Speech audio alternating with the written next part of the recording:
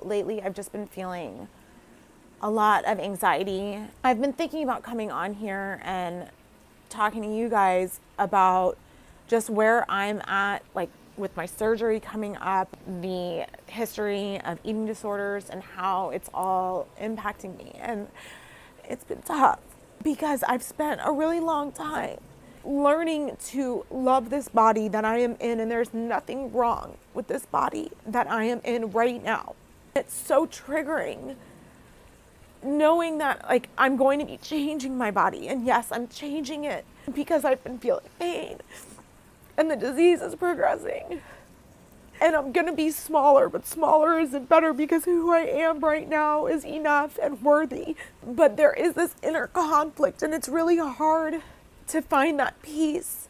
I'm going to end up in a body that, like, I have been told was better and been chasing after like my entire life.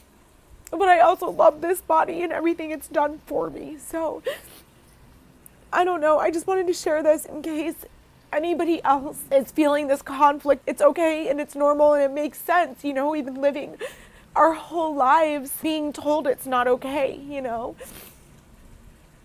I don't know if any of this makes sense, but I really felt the need to get this out, so.